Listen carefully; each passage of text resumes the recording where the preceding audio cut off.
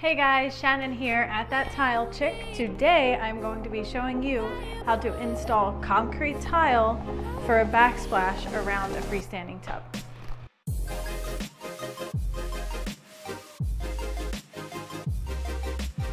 Hey guys, Shannon here at That Tile Chick. Welcome to my channel. Today I will be showing you how to install a concrete tile backsplash for a freestanding tub.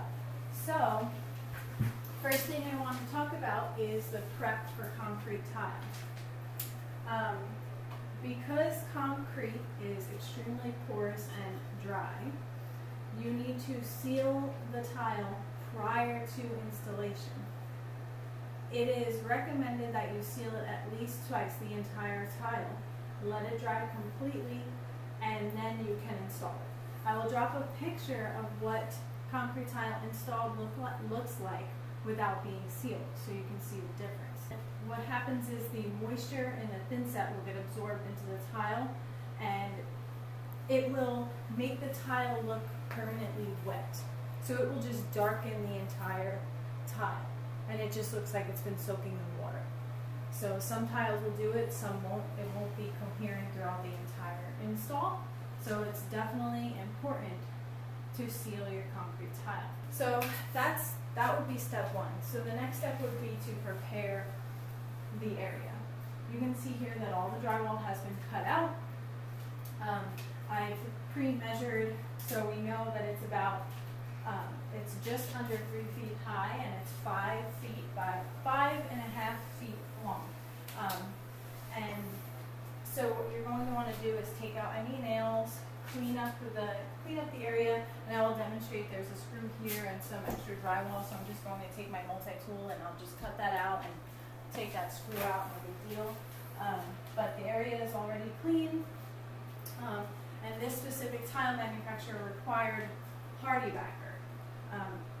Me personally, I prefer to use other substrates.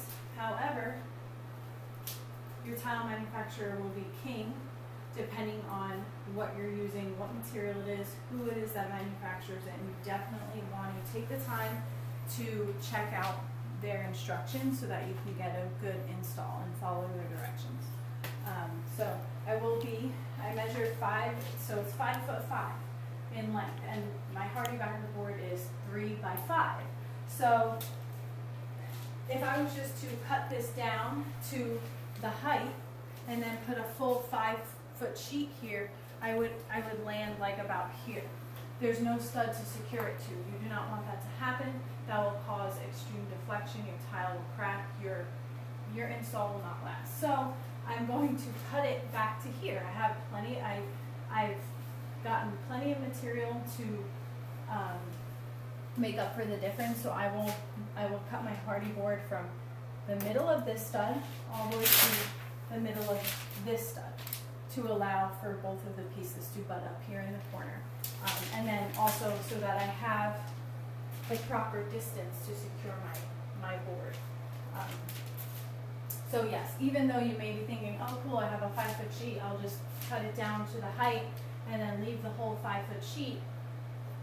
When you get here, you're gonna have an issue, or you'd have to add some sort of backing here with studs, and that just, to me, it takes extra time. So I would rather just make a cut here and secure it that way. Once you're done with that, you want to use HardieBacker screws if you're using HardieBacker, and screw your HardieBacker into the studs with the HardieBacker screws. If you're using a different substrate, drywall or some sort of Purdy board, the foam board products, they call for a different screw, but like I said, the manufacturer's instructions are always king, so I am going to use the HardieBacker screws. And then after that, I'm set to tile. There's no waterproofing that is needed because there's going to be a freestanding tub here, so it's not going to be submerged in water. So yeah, let's get started. Okay, so I'm outside all set up. I'm just going to mark my cuts and then I'll get cutting. 48 3/4.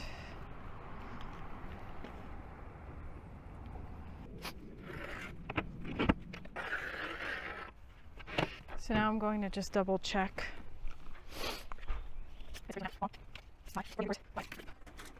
Good. Okay. So now I'm going to get my grinder, put on my protection, and I'm going to make these cuts.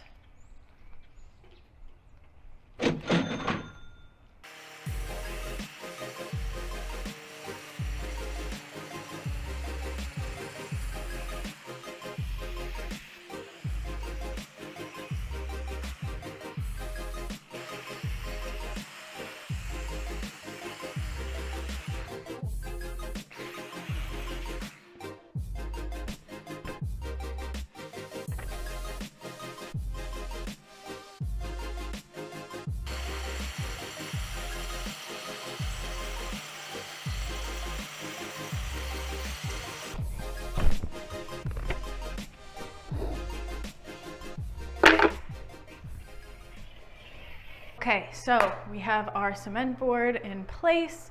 We've figured out our layout. I've thrown up a ledger board at the bottom here. So I know I will get some questions why my ledger board is a few inches off the ground. The reason for that is we knew after speaking with the client that she wanted the tile to come up to here, to sit flush with the counter backsplash here. So to alleviate having starting from the floor and having some random length cut at the top that would look ugly, instead I decided I'm going to throw out my laser here, and based on the measurements of the tile, I measured from here to the floor, and I knew with simple division you can just divide the entire length by the size of the tile and it will give you the amount of full tiles plus your cut.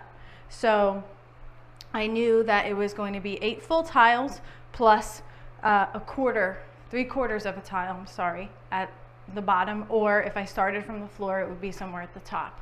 So what I did was I found out that it would be from this spot to the top of the ledger board would be 32 inches, which divides evenly for 8 full tiles.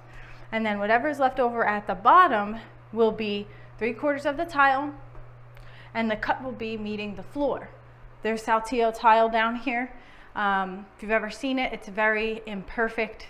There's a lot of variations, so it will allow us to get a nice scribe closer to the floor versus having a factory edge try to meet the Saltillo tile at the bottom. So we kind of kill 2 birds with 1 stone, sort of say. Next, to get the width, we have both walls. They're 65 inches in length across. So again, I started off, first spoke with the client. She would like to have a full tile here. So before I crush my client's dreams, I try to figure out with math how the layout's going to work. So she was able to get a full tile here. I'm going to do, because if you do 65 divided by the amount of my tile, we're going to get another 8 full tiles across, and then we're going to end up with a 1-inch cut here in the corner. What I'm able to do then is, because it's a pattern, I'll cut off the 1 inch and then I'll continue the pattern around so this corner doesn't look wonky. Continue the pattern around, and then with math again, I'm able to figure out that I will have 1 inch less of a tile starting here, plus 7 full tiles, and then a 3-inch cut here, which is tucked away in the corner and is not so much of a focal point. So I think that gives us the best layout and gives the client what she wants. That makes everybody happy. So yes, I have my ledger board here. This is the Schluter profile. Some people prefer to install with this up. Since I know that I'm going to have 8 tiles, I'm just going to get started, and I'm going to start from the left wall over there by the trim, and I'm going to start at the bottom, work my way up, and work my way over, and then I will continue. I just put this here in the laser as a guide because I know that that's where I'm supposed to end up, and then once I get to the top row, I will chuck in my Schluter profile and everything will be good to go. one thing I want to mention is when you're using hardy backer, you want to make sure you tape the seams with mesh tape. They make mesh tape designed specifically for cement board, so you want to make sure you get it. It's even gray like your cement board, so the one for drywall is usually white. So very easy to figure out which one you need. Anyway, so yes, we'll get started and see you later. Okay, so right now I'm just laying out the tile because there is a slight pattern. There's the circles on the corners and then they have the squares. So this creates like a little filigree pattern here, and then this has a little geometric pattern here in this corner. So I guess it alternates. Filigree, geometric, filigree, geometric.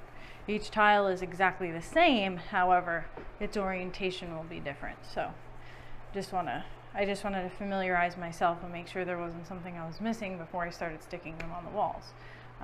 But it's a pretty simple layout. I mean, it's a pretty simple pattern. So I'm going to get started. So right now I'm just going to stick my mesh tape before I start tiling.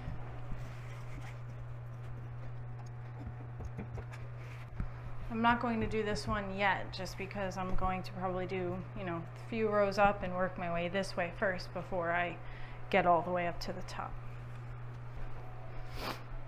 These two items are my best friend, and they're the most important things for keeping your install clean. Also, obviously, a nice clean bucket of water will also help you out tremendously. So these two items, plus I have little picks by Husky. Those help as well to scrape the extra thinset out. I wait till the thinset, maybe after a good hour or so, you can really, it's not all the way dry, but it's more solid and you can pull it out. When the thinset's more wet, it runs and you can scrape it out, but it will still glop up in certain spots. But these two while installing, and the picks afterwards, which I will show you. Let's get to it. Oh, I want to mention, I decided, because these walls they're not perfect, they're not flat, there's humps and valleys all over the place. I'm installing a 1/2-inch concrete tile. I have to meet up with a profile, so I decided that I'm going to use a 1/2-inch notch trowel on the wall, and I will burn in my thinset to the back of the tile. What that means is just adding a thin layer, so you'll see me do it in a minute. It's just you're adding like a nice thin layer onto the back of the tile. It's not thick. You can't stick your finger in it. It's just you burn it into the back of the tile real good, and then they call that a mechanical bond to the back of the tile. And then when you add the thinset you burn the thinset into the wall with the flat side of the trowel, then you make the notches. The notches are to adhere the tile to the wall. When you burn in thinset on the tile and on the wall, that creates a mechanical bond with the thinset to the substrate and the tile that you're using. Some people they'll back butter meaning adding ridges on the wall and adding ridges on the tile. I consider that back buttering. Burning in is a little bit different. Burning in is just that. Back buttering is that, then ridges. Always on the wall though. If your wall is perfect, you don't necessarily need to add the thinset ridges onto the wall. You can do the tile if you're using a bigger tile, but for this, it's extra work, less efficient for me to just burn the thinset in on the wall and then put ridges on every single tile. I'm just going to put ridges on my substrate, then I will burn in the thinset on the back of the tile, and I will get a nice bond. But I decided to use a 1/2-inch notch trowel because of all the variances in the wall. I want to make sure that I get as much coverage as possible. So without further ado, I'm going to start tiling.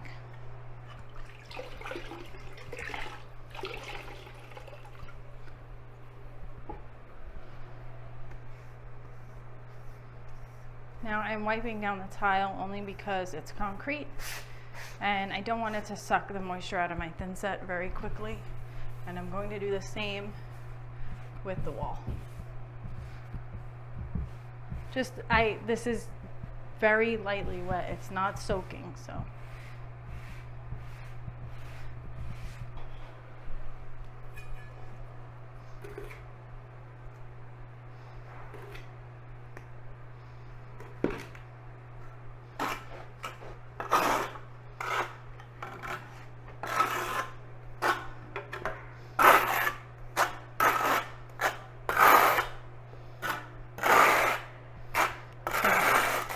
That's burning in.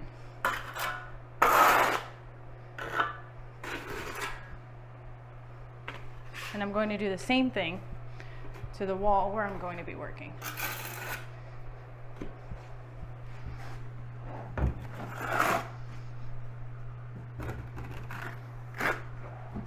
And now I'm only going to do enough for the first 2 rows, because I know that's where I'm starting, and I also want to make sure my thin set stays good and doesn't, I don't know, I call it stale. That's just my personal, everybody has their own term. It goes bad, it gets dry and crusty. We don't want dry and crusty thin set.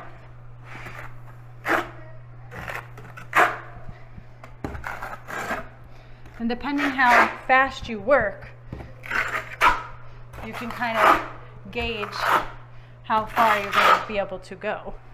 I'm only going to go a little bit out because this is my first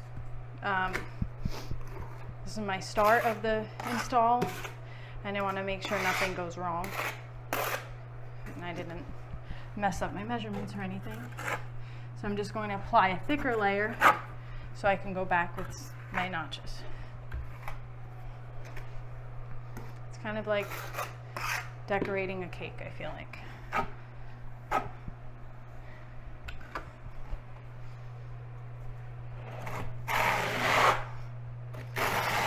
And you can always tell, so these are good, this is not. So I know I need some more thin set over here. I'm just going to go across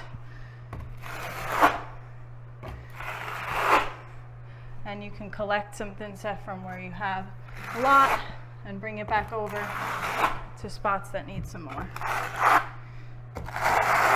And depending on the angle of the trowel, the more flat you keep it, the deeper the ridges will be. If you are angling it a little bit, you can add a little bit of thin set onto the wall while you're creating your notches. Notches, ridges, whatever.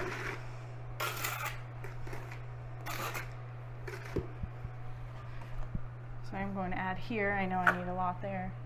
I need some there.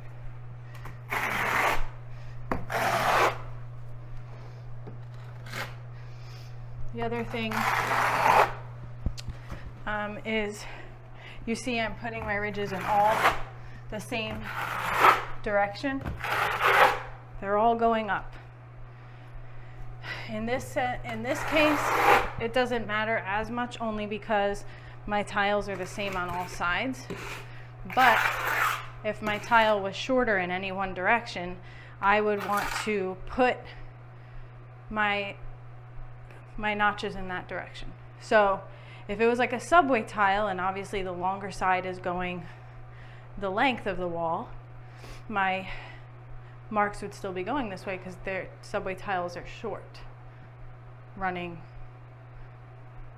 lengthwise, height, vertical. But if I was laying the subway tile in the opposite orientation and the long way was going vertical, my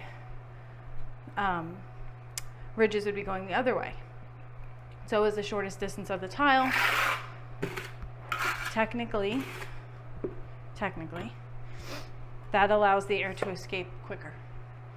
And when the air escapes quicker, you get a bond, a tighter bond between your tile and the substrate. So, oh, another thing I want to do really quick is I just want to clean this goop here. You see it just builds up. This is just where the tile, the joints are going to, the grout joint is going to land, and I don't want excess bin set there for no reason. So here goes my first tile. Okay, so I'm just going to press it down.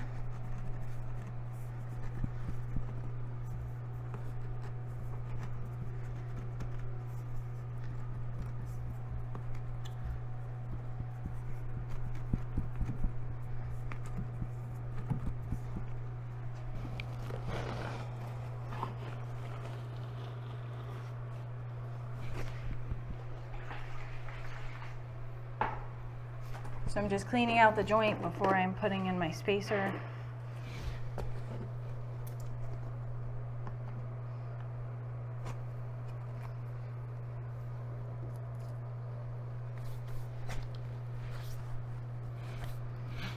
I'm going to do the same to this side here. Just get all that out so it's as clean as possible.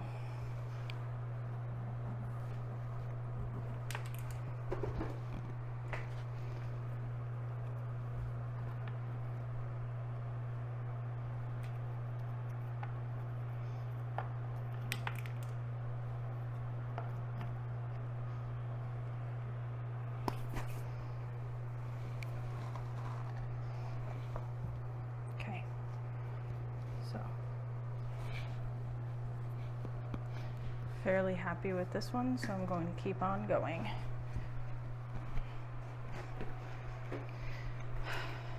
So the same rule applies for each tile. You want to just get out as much stuff you can before laying the next one.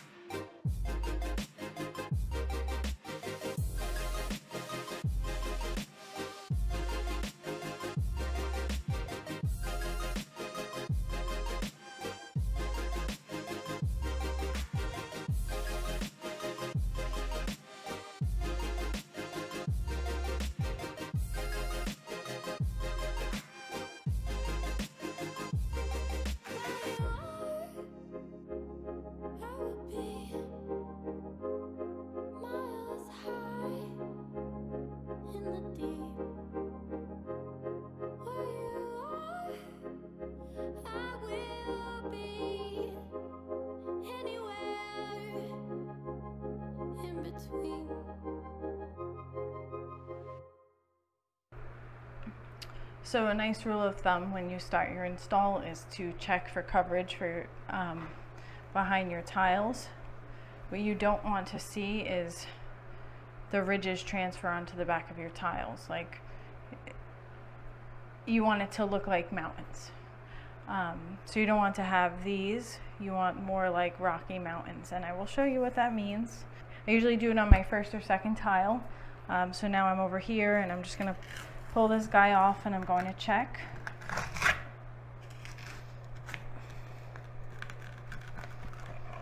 So that's what it should look like. You don't want to see this transferred onto the back of your tile. That means you have air gaps in your tile, and that can cause, like, it could just cause hollow spots behind the tile, and then it can also cause the tile to fall off the wall. That's just not good coverage. So this is pretty dang good coverage. I have a spot here though that I want to add some thin set to. So I'll probably just take it from over here.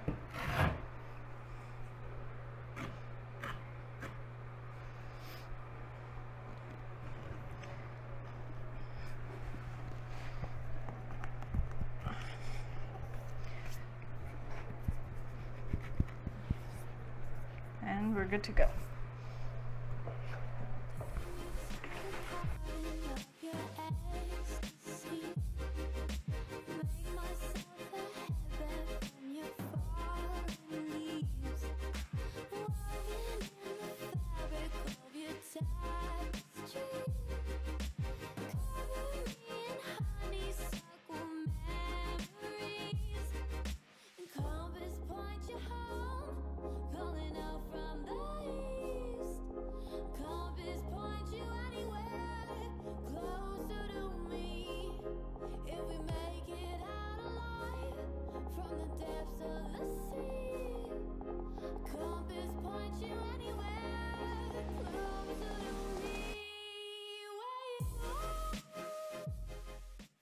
Normally you would have your profile in a place like this and be able to put some thin set on here and have ridges right above your profile leg here.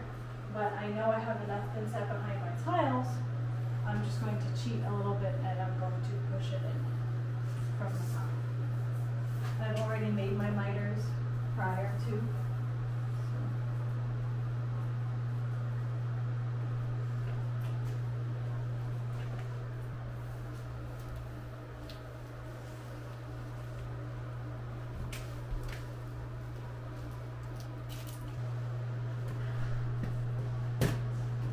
Okay, so now we have come to the inside corner where we have chosen to do a wrap. So what does that mean? So there you can see there's like about an inch left.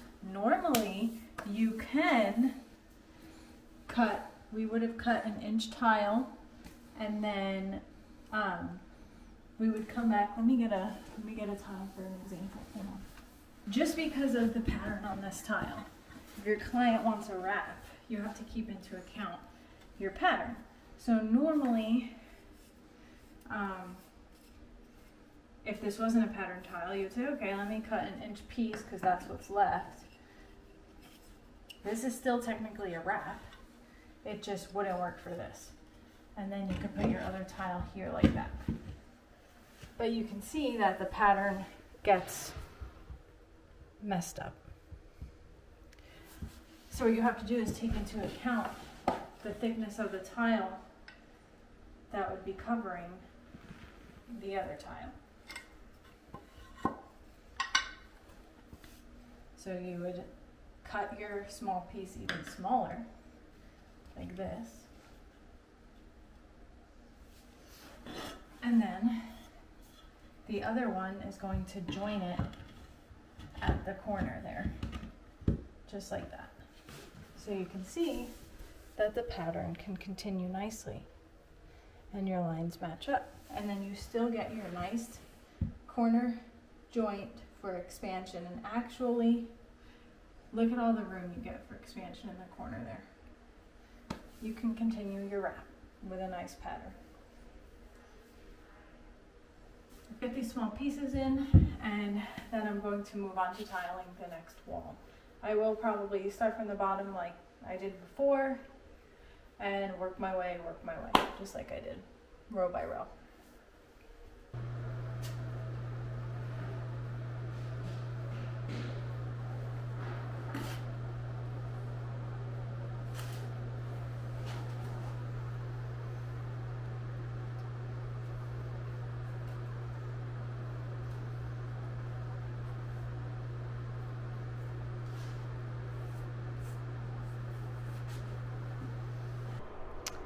Okay, so today I am going to do all my, well, most of the cuts. We got all of the full tiles in yesterday. This corner behind me was giving me a lot of trouble at the end of the day, and I just said, you know what? Forget it.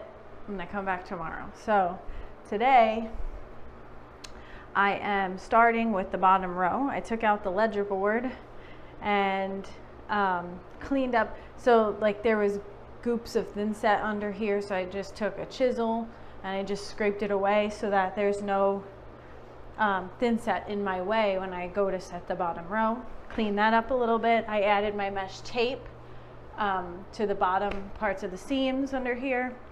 And so the way I like to get my cuts for the bottom row, what I'll do is, so this one, the orientation, the next tile would be like this. So I just literally flip it over, put it against the tile above, and I mark and mark. So I'll make a little mark here on the side,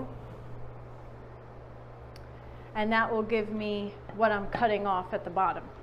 So now you also have to take into account your spacing.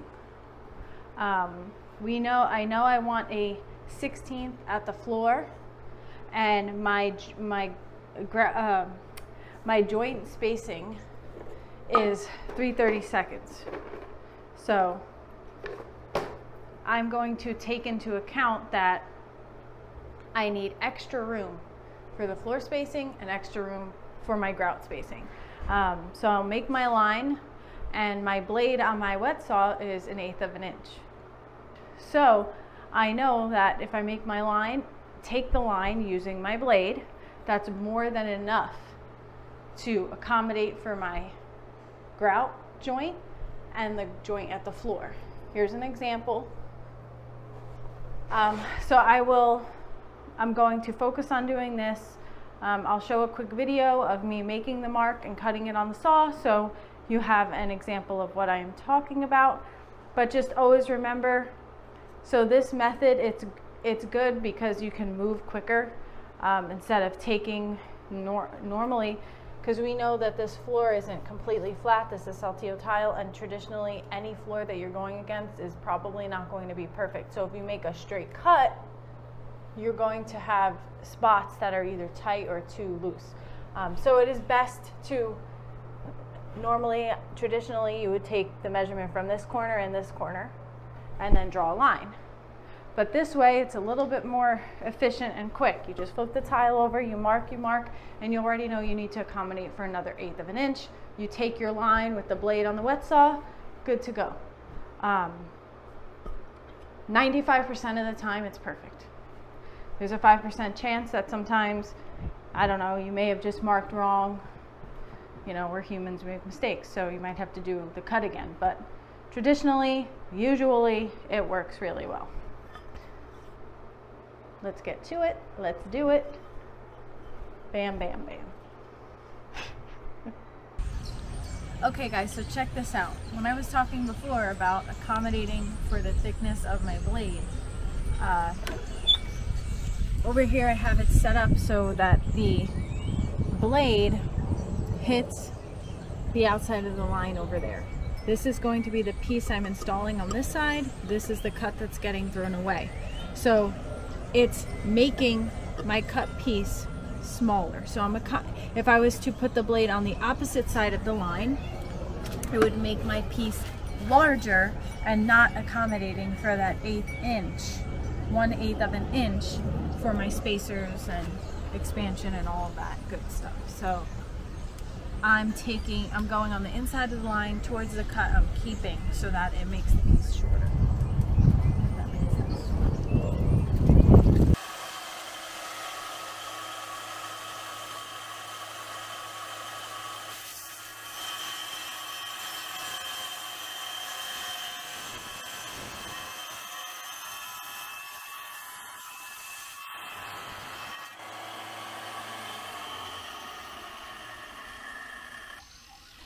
So usually when you make a cut on a wet saw or with a snap cutter, the tile edge will have some chipping or imperfections. You can clean this up with a diamond pad on a variable speed grinder or with a hand pad.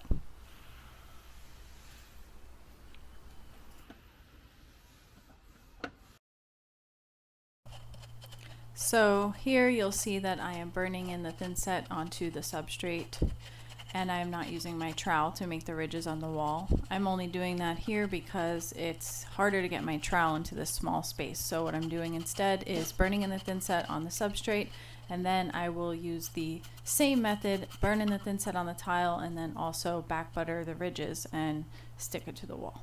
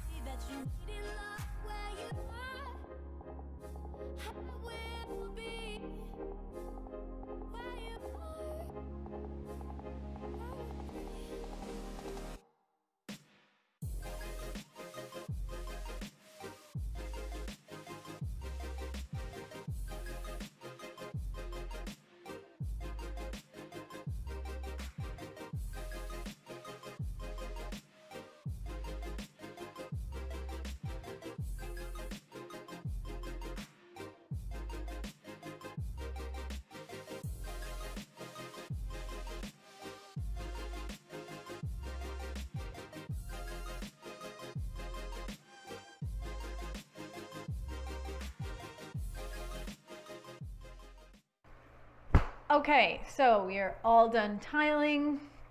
I just removed the spacers from the bottom row that we completed before lunch. So now I am just going to take a wet microfiber cloth, and I'm going to go over and clean all the tiles. Like I started over here. Every single time while I'm tiling, I also clean. Like I use that little brush like we mentioned earlier, those picks. I make sure that I keep my project as clean as possible while I'm going, so I don't have to spend hours cleaning either at the end of the day or 2 days later, even worse, when I'm done tiling completely.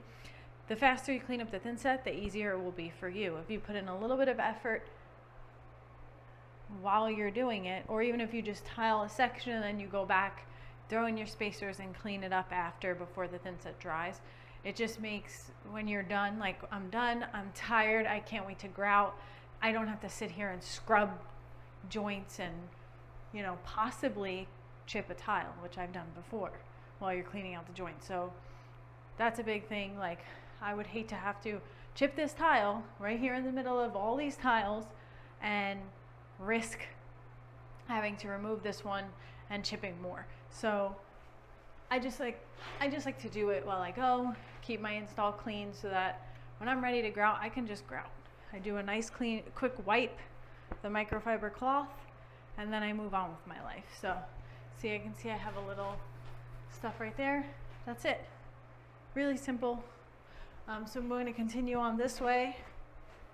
I just go in circular motions, and I keep an eye out for the joints, see if there's any spots that I might have missed cleaning while I was doing the install. So I have this big chunk down here, so I'll probably just use like my wedge or my spacer that's nearby, scrape it off.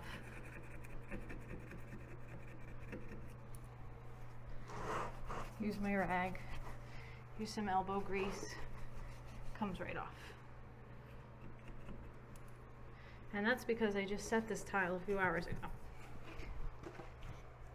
So that makes cleaning almost effortless.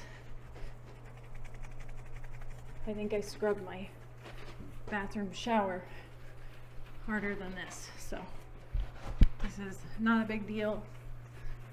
Okay, so once you're all done cleaning your area, double checking for any thin set that might be stuck in the grout joints, you're ready to grout. So you need a clean bucket of water. If you buy this kind of thin set, and this isn't a plug or anything, but they come with the sponge. Some people don't like it, but I do, and I'll tell you the reason when I'm grouting. But this brand is Mapei Flex Color CQ. It's a pre-mixed, pre-sealed acrylic-based grout. So it's already mixed in the bucket, ready to use. I like it because it's acrylic-based. It won't change color over time or lose its color over time because the pigments aren't added later, that's just made this color. So that's why I prefer this grout over the basic cement-based grout, mostly for that reason. The pre-mix is a little bit harder to use versus when you mix it yourself, but I think it saves me time and I like it, so that's what I use. So I'm gonna get started. I like to take the whole cover off. And so I've used this grout before. I save them because if I don't use the entire bucket, I'm not gonna throw it away. And it usually comes with this sponge.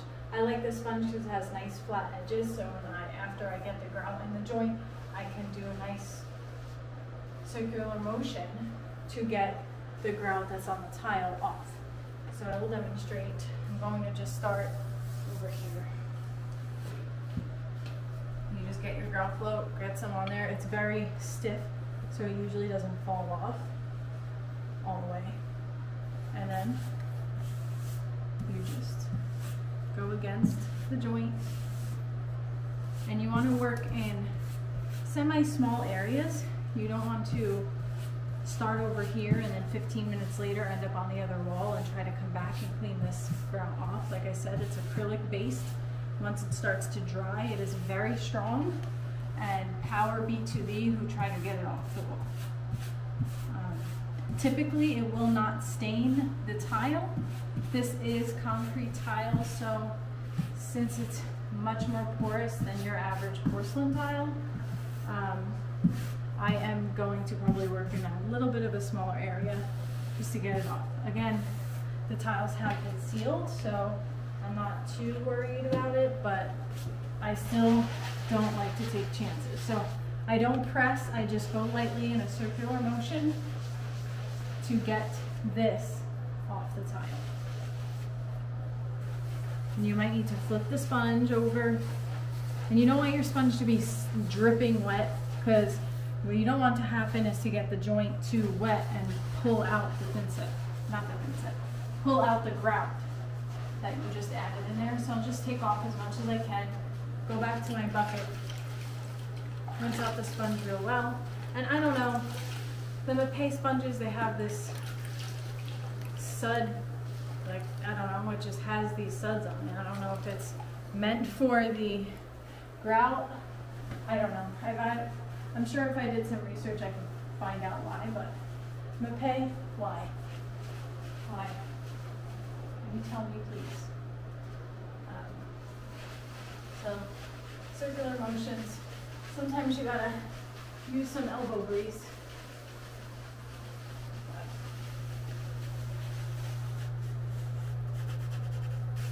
So you can see how the grout wants to really stick to this tile. So I'll probably have to re-go over this because it got pulled out over there.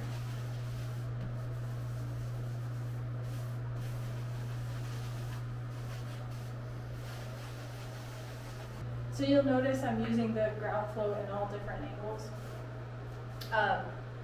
When I'm applying it, I use a shallow angle like this, and I try to go as flat against the tile as possible because I really want to push the grout in there. When I want to take all this excess away, I'm using a sharp angle. But I'm not going to come this way because what's going to happen is this can get stuck in the joint here and pull out, and that's not what I want.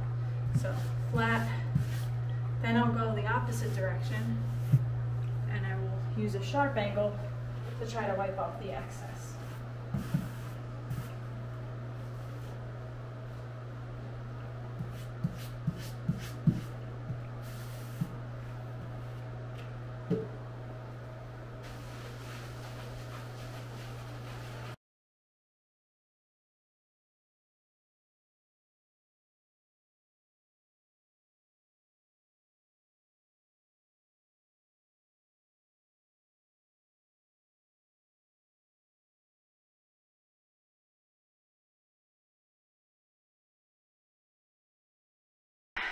Okay guys, so that concludes our tub surround backsplash, or whatever you prefer to call it.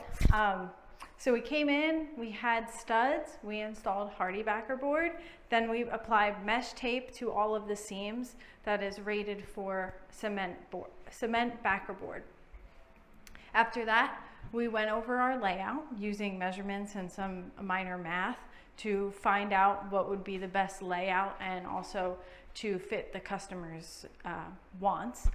Then after that, we planned to start tiling from this side here and work our way around. So we started here with all the full tiles. We wet the backer board, we wet the back of the tile, then we burned in the thin set or key in the thin set on the back of on the hardy backer board. Then we also did the same to the back of the tile, and then we used a 1/2 inch notch trowel on the backer board and applied our tile. So again, oh, I forgot to mention that we had a ledger board here. So the last thing we did was the very last row here at the bottom. Reason for that is because the floor, not just because this is Saltillo tile, but I didn't install the tile. So it has a lot of bumps and ridges, peaks and valleys, and the floor is not perfectly level. So if you look really close, you can see that there are variations in the cuts at the bottom. I was able to get it super tight with my method of flipping the tile over and taking a mark from either side.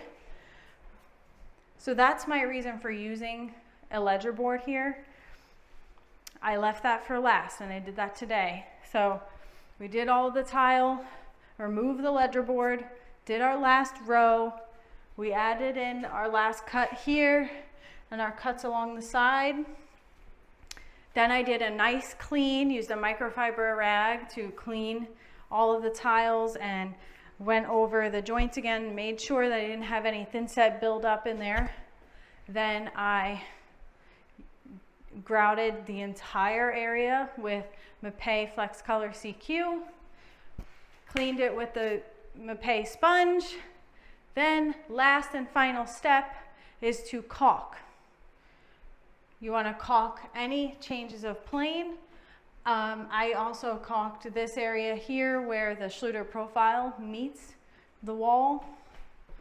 Caulked over here, the inside corner, and over here where the tile is going to meet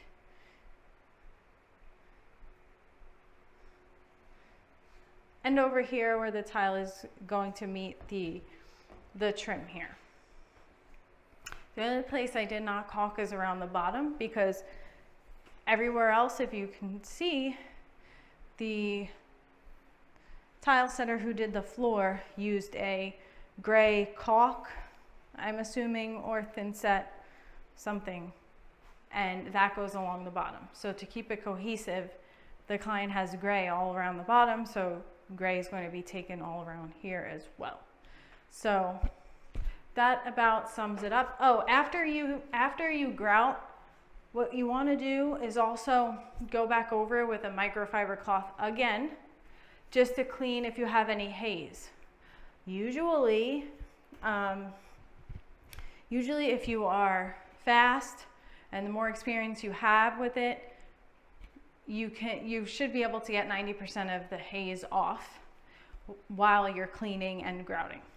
So, but I know the first couple times I've done it, I had to go back 2 and 3 times because there would just be haze left that I just didn't see, because you're grouting, you're stopping, you're cleaning, you're grouting, so you can miss an area, and that's okay. It's just going to take a little bit of scrubbing. I recommend using, hold on, spray away glass cleaner to clean any grout haze that you might have. Oh, I don't have my microfiber cloths, but you just spray it on, buff it out with the microfiber cloth, and you're good to go. It makes it a lot easier. It takes all the, you don't have to scrub as hard. The microfiber kind of pulls it out. So that's my recommendation. So yes, without further ado, I will see you guys next time. Thank you for watching this video. If you have any comments, questions, or requests for videos in the future, please leave a comment below. Don't forget to subscribe to my channel. Love you guys. See you next time.